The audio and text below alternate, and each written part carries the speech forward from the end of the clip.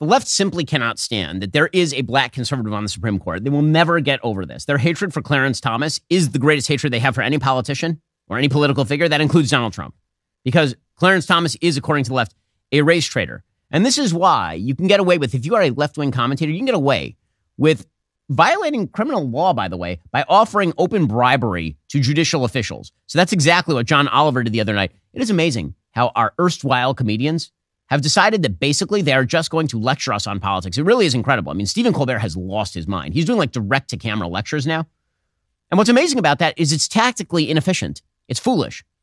Like Jon Stewart did this with his Apple TV show. So he did his Apple TV show. His Apple TV show is unwatchably bad because it's him doing political lectures, and he's not a political lecturer. He's a comedian. And then he went back to Comedy Central, and he has sort of readopted his old format.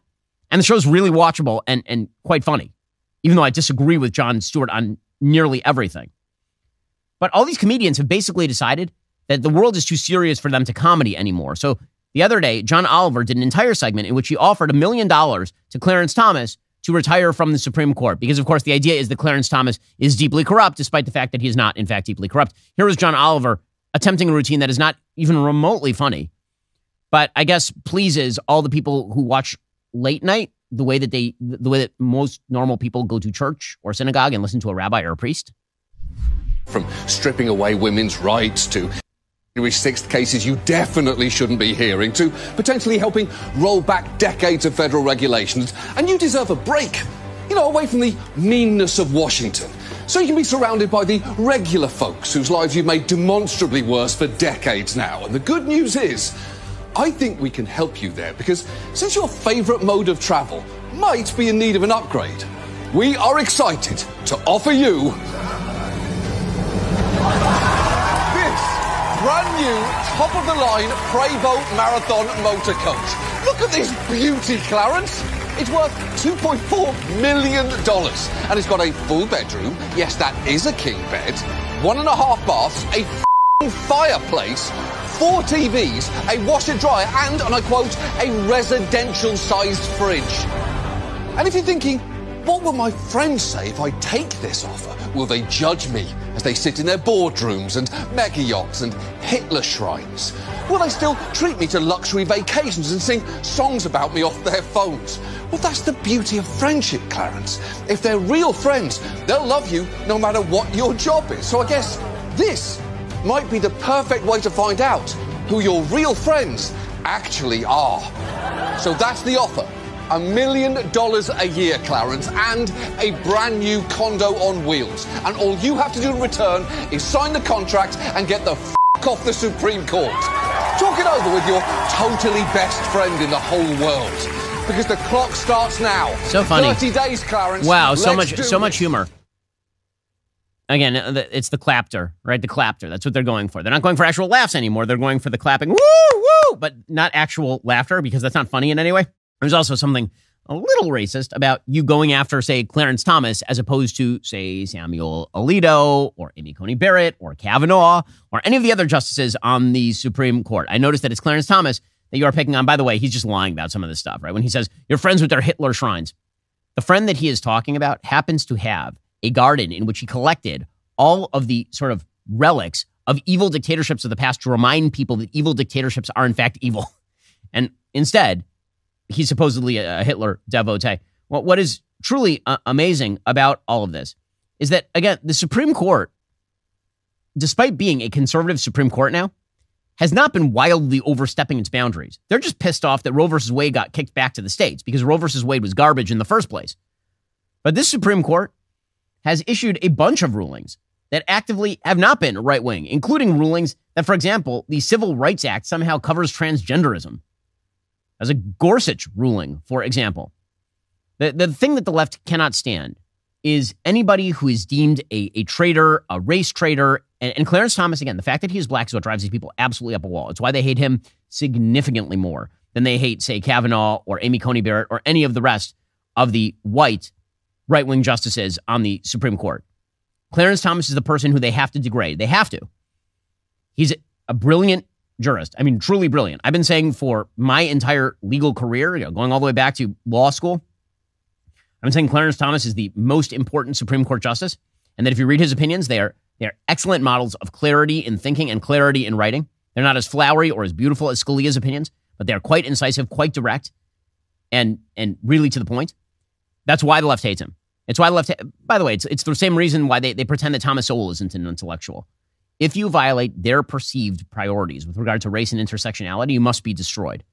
Combine that with the fact that comedians are no longer comedians. They are now, angry prophets of the airwaves.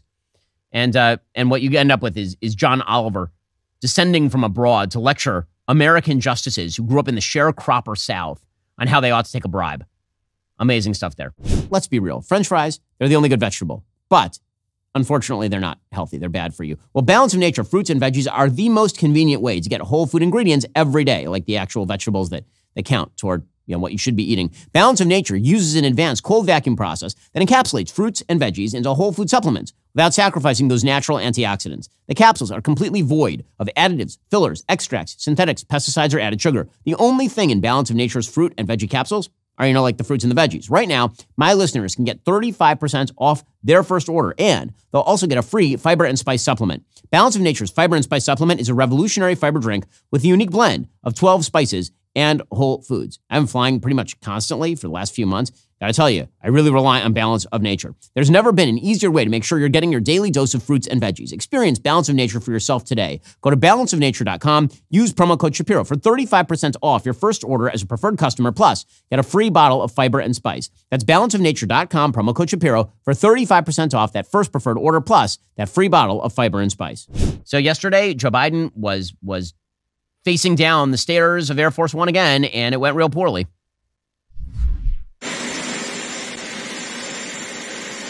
These are the short stairs. Again, they've tried to have him load on the short stairs so that he has fewer stairs to trip on.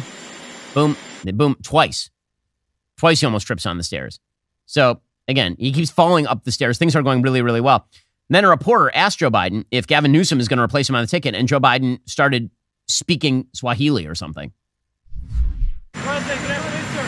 Going to California, is this about coming up with a plan B for 2024? Does Gavin need to stand by? Are you ready? Yes, sir. Well, I'm looking at you. We're looking at you. Sir, Hey, whoa. What I came to tell you was, I told you we'd be announcing sanctions on Russia. We'll have a major package announced on Friday.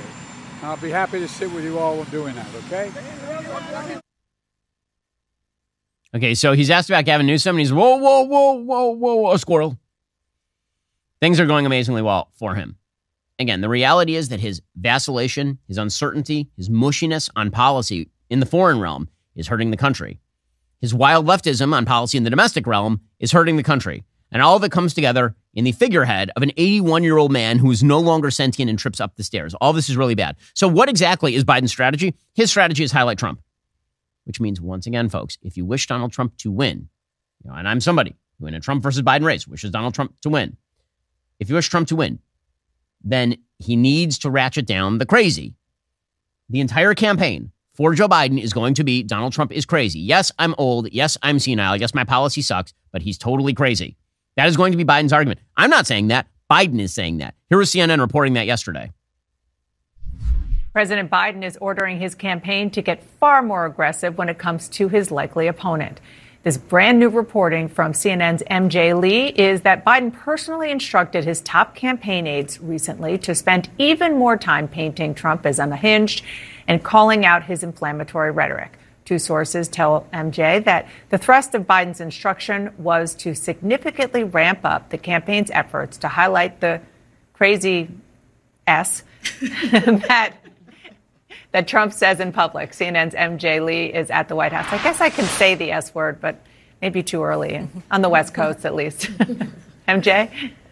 Yeah, Dana, I think this reporting gives us some interesting insight into how the president himself personally views his campaign strategy. What I was told by sources is, as you said, President Biden instructing personally some of his top campaign aides to essentially be even more aggressive in highlighting some of Trump's most inflammatory and wild comments.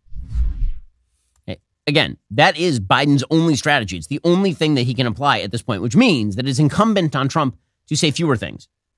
Just let him wither on the vine out there. That's all. That's all Donald Trump has to do. Are you tired of the lies and the twist of the mainstream media talking points? Yeah, me too. Join me in my newest series, Fact, where I dismantle and bring truth to this tiring mainstream agenda.